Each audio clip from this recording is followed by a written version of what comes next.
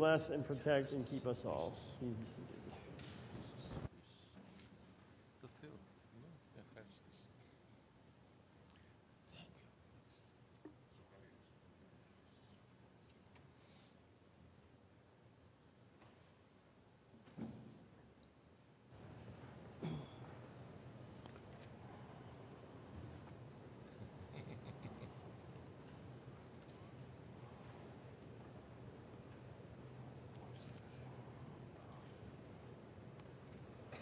Good evening. The last prayer, when we were all kneeling, is called the prayer of St. Ephrem the Syrian, and it was written probably in around the 8th century.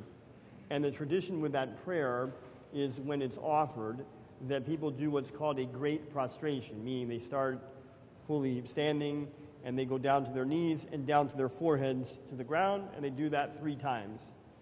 Now, that is not possible to do when you have the setup of the pews that we have here.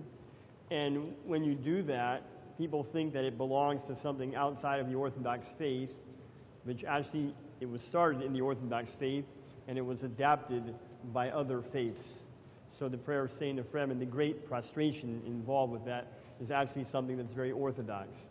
And so the lesson tonight, especially to my friends in the altar, and to all of us, is what is it that we bow down to? What is it that we bow down to? We came and we bowed down our faces to the ground. If you went tomorrow at school and you did that in your classroom or in front of your locker or on the football field or the sports field, people would think that you're weird. And yet we did that here in the church.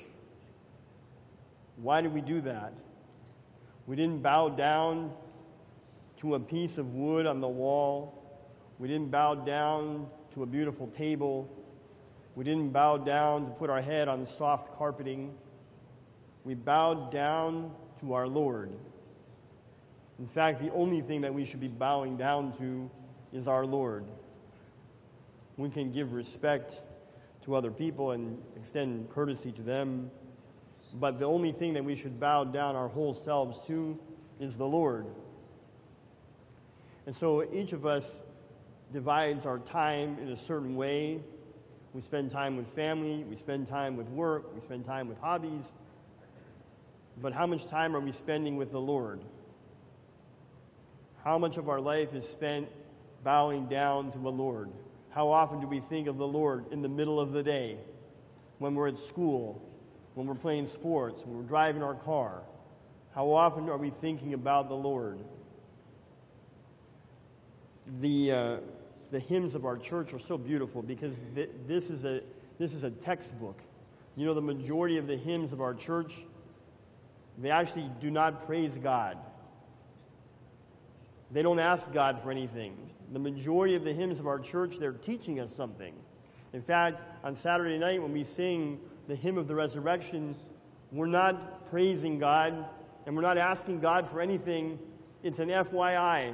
In case you're wondering what we were doing this whole week, Christ rose from the dead, by death trampling down death, and to those in the tombs he granted life. When someone in your family passes away and people say, well, what happens to them now? The answer is that hymn. Christ rose from the dead, by death trampling down death, and to those in the tombs he's granting life. So the majority of the hymns that we're hearing this week, they're teaching hymns. This Holy Week book is like a big textbook. And so the hymns that we heard tonight, teach us that everybody has a talent. Somebody is good at teaching. Somebody else offers the liturgy. Somebody else gives to the poor. Somebody else teaches the one who doesn't know anything about the faith.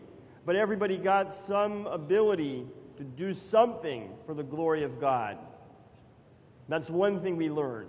Something else that we learn in the hymns tonight is that we don't have anything really to give. We have only to give back, because God gave something to each of us, and when we're using that thing, we're really giving it back to Him. So when you say, I did a splendid service, we did a splendid service tonight, God made that happen. we just gave back to him. And going back to the bowing down stuff, the gospel tonight is probably the harshest gospel of Holy Week. Jesus gives a lashing to the people in the temple. And he says, you're bowing down to the wrong things. You're bowing down to rules and regulations, and you forgot mercy and love and faith. You forgot those things. You're swearing by the walls, and you're swearing by the gold, and you're swearing by the jewels, and you're forgetting who created those things. So this textbook, in order to feel victory on Saturday night, in order to feel joy, there is no joy without some sorrow. There's no success without effort. So in these early services of Holy Week, the church is teaching us, reteaching us, that we bow down to the Lord, that the talents come from the Lord, that we serve others, and we give back to the Lord in doing that. You can take the entire Holy Week book, the entire church, all the icons, all the hymns, all the vestments, all the everything, and you can boil it down to something that's very simple. Love God and love your neighbor.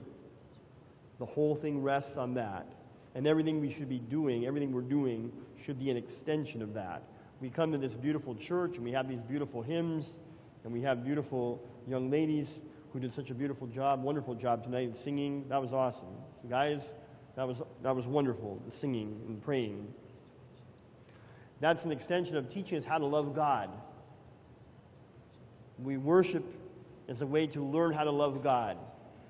And through the hymns, we learn how to love one another. Through the scriptures, we learn to love one another. But it all starts and ends with that. God's love for us, our love for him, and our love for everybody else. That's what we bow down to. We bow down to God. We bow down to him in love. And then we go out and we use the things that God gave us in order to love other people. Each of us in a different way.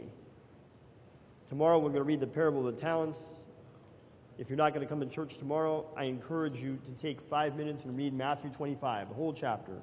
3 wonderful parables. But when you read that parable of the talents in Matthew 25, you realize that everybody got a talent. Nobody got no talent. Everybody got some talent. And everybody got a different talent. In that way, we're all different. Everybody got something different. But the fact that everybody got something makes everybody the same. Everybody got an ability to go and manifest God's love to other people. Some do it as teachers, some do it as lawyers, some do it as doctors, some do it as priests, some do it as athletes. We all have the ability to do something to glorify God. In that way, we're equal.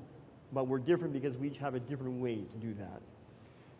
Thank you, young ladies, for doing so wonderful tonight as the maidens, and thank you to the army of guys in the altar. Thank you to our army of chanters, and thank you to all of you for worshiping tonight. Tomorrow we'll have 2 services, the pre-sanctified liturgy at 9 o'clock in the morning, and the 3rd bridegroom service tomorrow evening and at 6:30. And the choir, of course, will be here tomorrow to sing the hymn of Kassiani. And so I hope and pray that we'll see many of you tomorrow. Have a blessed evening, and please come and venerate the icon on your way out.